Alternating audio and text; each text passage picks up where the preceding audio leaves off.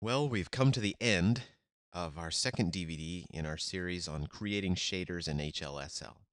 I hope that as a result of studying this DVD, your understanding of how lighting in computer graphics has been expanded and that you have a better understanding of how point lights, omni lights, directional lights, and global illumination and lighting models work. And that you have now a good platform to build as you continue to study lighting and shaders. So let's take a look briefly at some of the topics that we've covered on the DVD. In Chapter 1, we started out by talking about normal mapping, and normal mapping is essential to talk about lighting because of how it affects the surface shape of objects and how it alters the way lighting interacts with surfaces.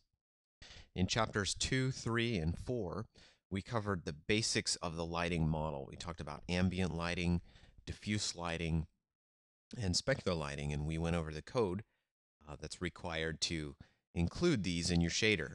And we also talked about how these three components work together to create the final lighting on your model.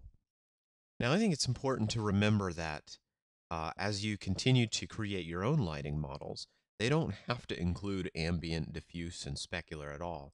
You know, you could create something that's completely integrated that has all three of these just working as one and not separate. Or you could create, new shaders that don't have one or more of these components. So these aren't hard and fast rules. You can definitely go beyond these principles. So in chapters 5, 6, and 7, we talked about additional lighting topics. In chapter 5, we talked about light attenuation, or how light gets weaker as the light source gets further away. And this is important for creating realistic light sources. Chapter 6 and 7, we talked about directionals and spotlights. It's important to have lots of different types of lights for different lighting situations. But obviously, these aren't the only types of lights that there are. So if you'd like to continue your study, go out and try to develop your own types of light sources. Finally, in chapters 8, 9, and 10, we talked about one way of creating global illumination.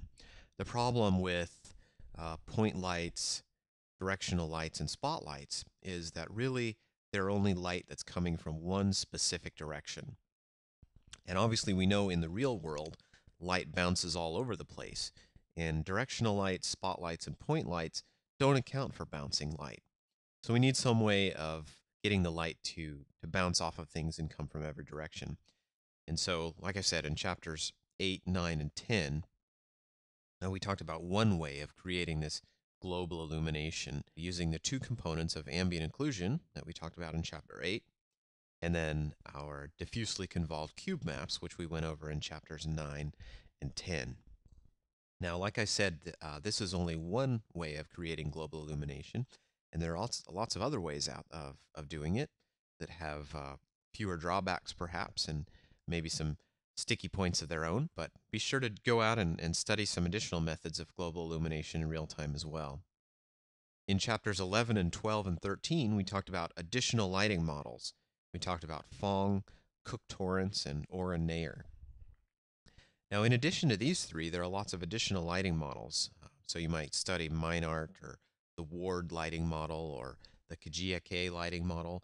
Go out on the web and look for these additional lighting models. And with the material that we've covered on the DVD, you should be able to look at other people's lighting models beyond what we've covered here, understand them, and apply them in your own shaders.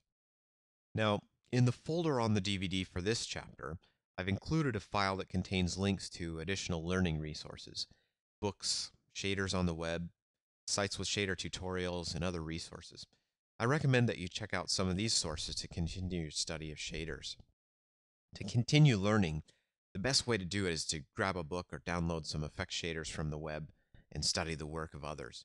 And with the information that we've provided in the first and second DVDs in the series, you should be able to look at other people's shaders and see what's going on there and take some of their ideas as well. Finally, I just thought I'd mention a few of the things that we'll be covering in the next DVD on HLSL shaders.